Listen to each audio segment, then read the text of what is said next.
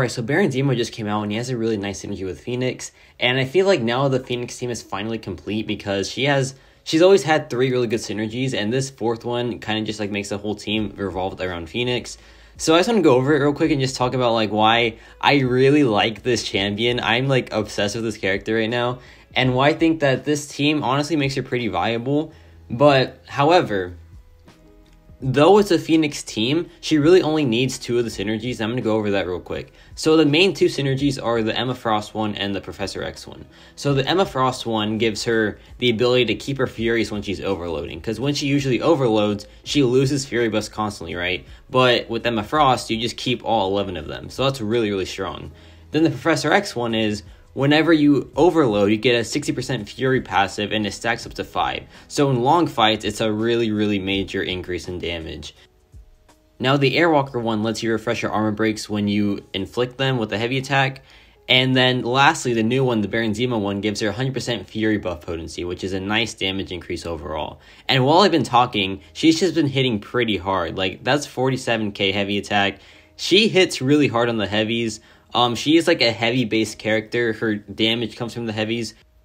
So yeah, 110 on Winter Soldier and a 50,000 biggest hit, which was a heavy attack, of course. Pretty nice stuff. And it goes even higher. Like right here, we have 4 Fury passives here, and we're about to hit our 5th one. So this is like the maximum damage output pretty much, and then we get the 5 armor breaks too. So we're going to see what it finally looks like to have like the maximum damage output of Phoenix. And that was a 62,000 heavy attack, right?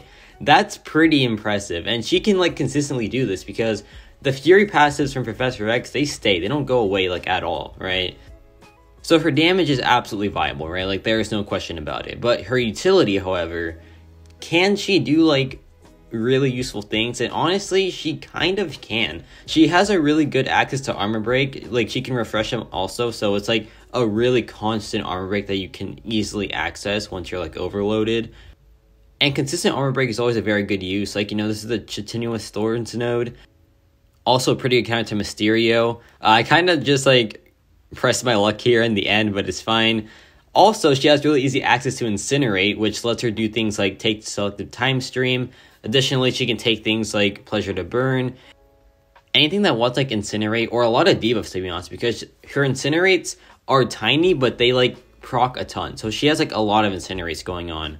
And yeah, so I feel like overall some pretty nice utility there. She has more utility, of course, but those 2 are like the main things that you see the most often. Additionally, she has access to a lot of Fury buffs, so she can take buffed up. But also, the Fury buffs are permanent, right? So that means she can take a Mojo even. Because Mojo, he only works, he's only a hard time if your buffs have like duration. But her buffs do not have any duration at all. So that lets her like be able to take Mojo if needed, which is pretty nice. Like this selective time stream Mojo, an amazing counter for, right?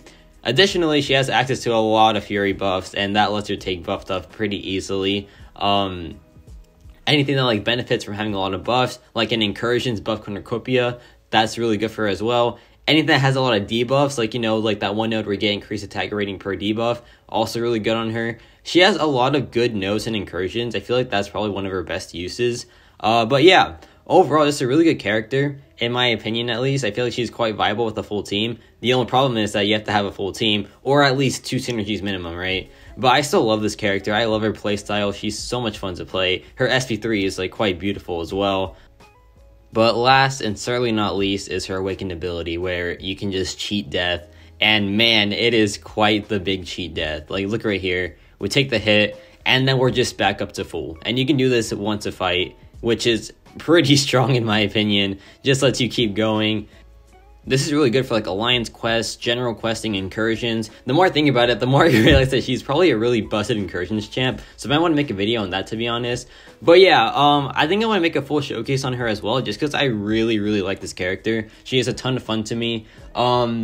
She's rank 3 right now. That might change because I'm having too much fun with this champion. So be on the lookout for that maybe. And yeah, let me know your thoughts on Phoenix. Let me know if you think she's like finally viable with her like all of her synergies combined. In my opinion, she just needs 2 synergies, but the other ones are really nice to have as well. And yeah, that's about it for me.